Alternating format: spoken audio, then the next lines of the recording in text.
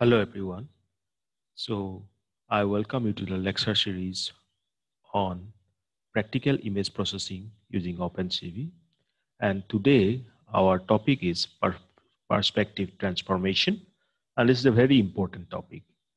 So first we'll discuss what is perspective transformation, and then we'll go for the practical implementation of perspective transformation in Opencv.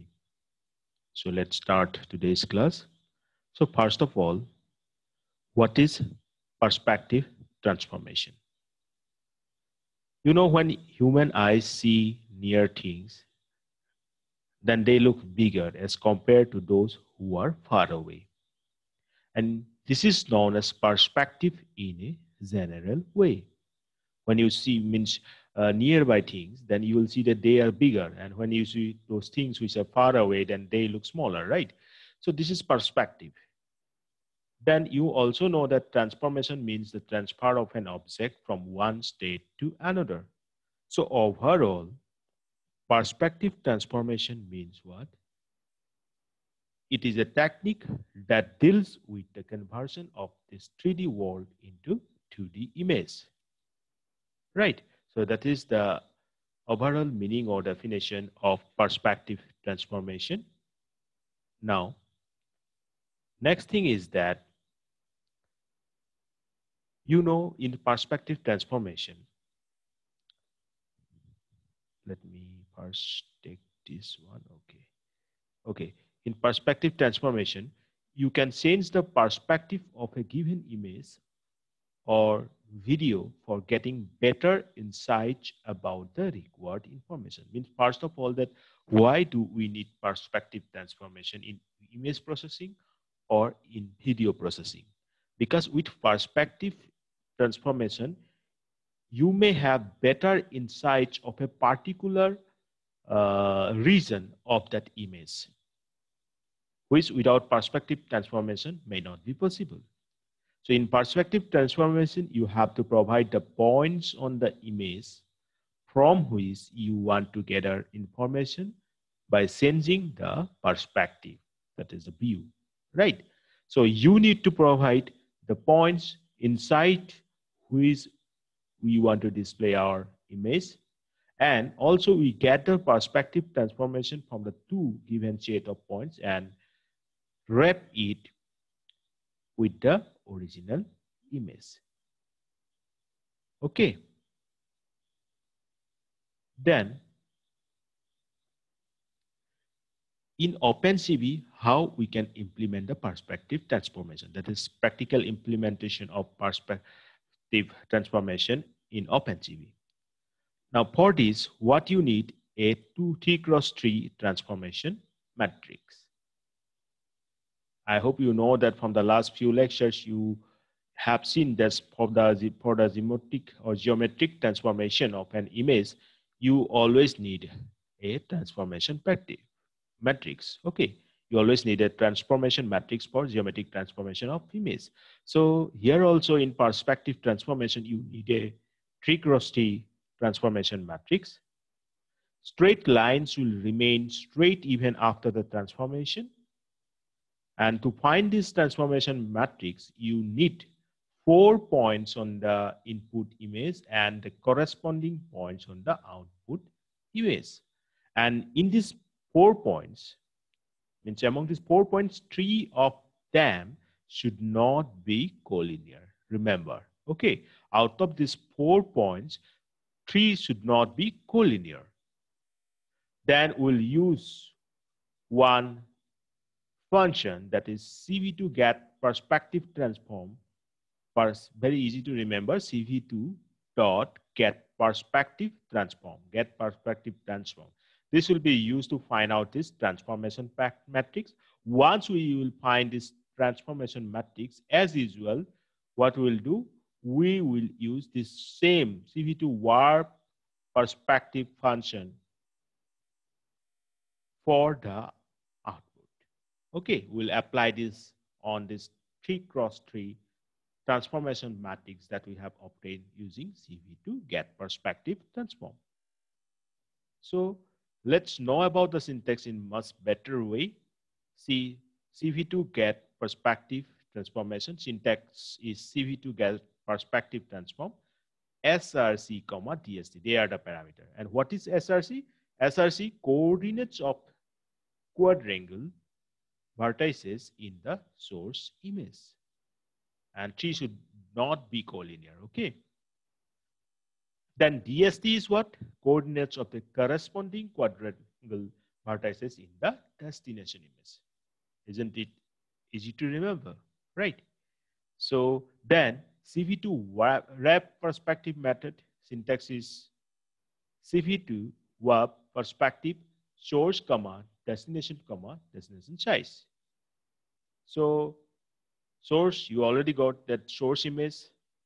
DST, that is the output image that has the size D size and the same type as source, and D size you already got, that is the size of the output image.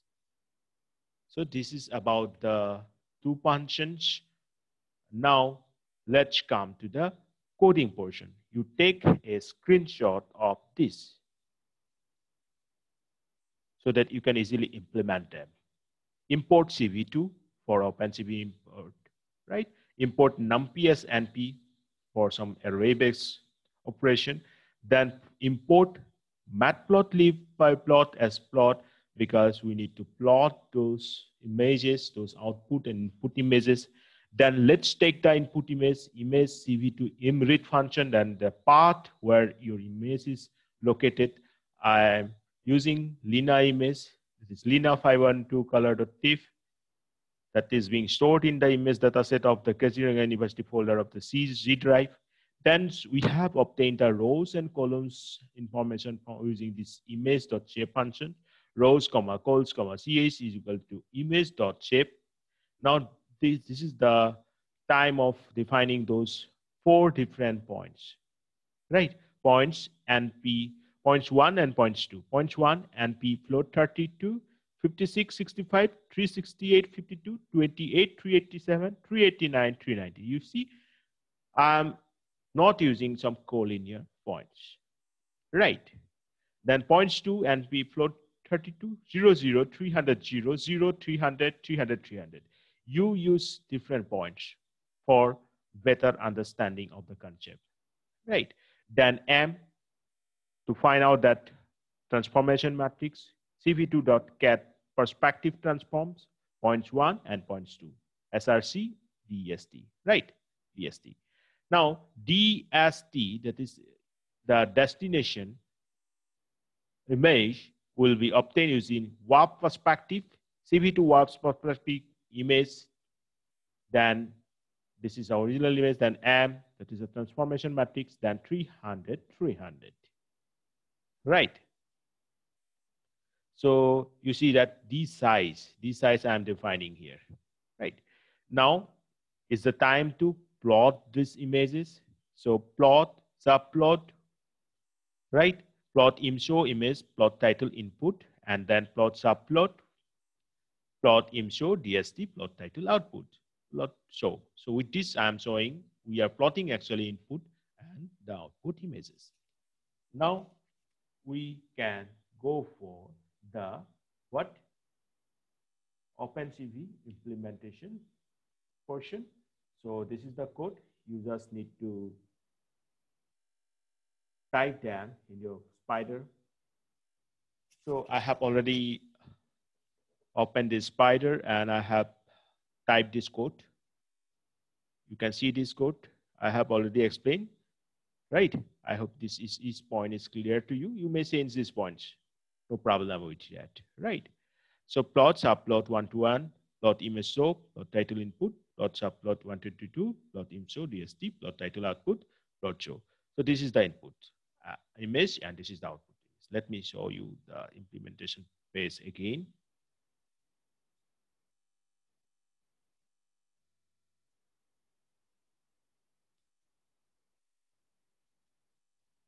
See, you have to understand each code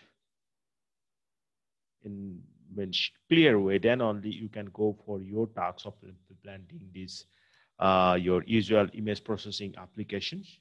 So right? My suggestion is that always to practice this code, then only these concepts will be clear for you. Okay. And you may use this comment section to let me know that whether this concept is clear or not, or any topic that you want more explanation. Okay, so that's it. Let me give you a name that it may take time.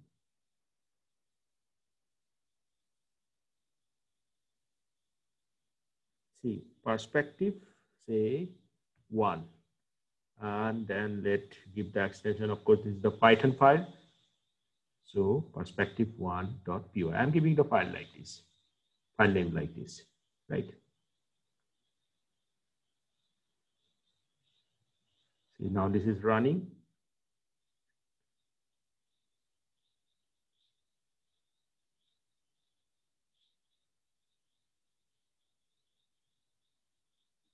See, you may see that this run file, this file is being running. No?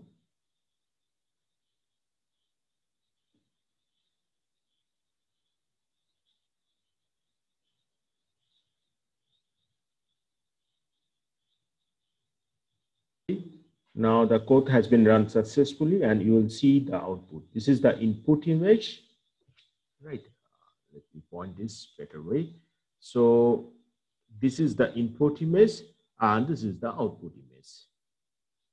So I'm concentrating on this region so I can extract more information from here, or you can say that more clearly or more distinctly you can extract information from this part.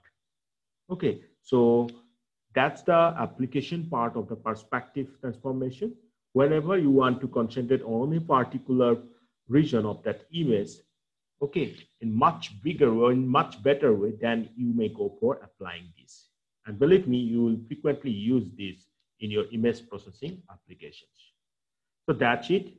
I hope this class is all the concepts that I have discussed and the practical portion also is clear to you. So we'll meet in the next lecture. Till then, take care, bye-bye. And with this, Dr. Dipo is signing out. Thank you. Bye-bye.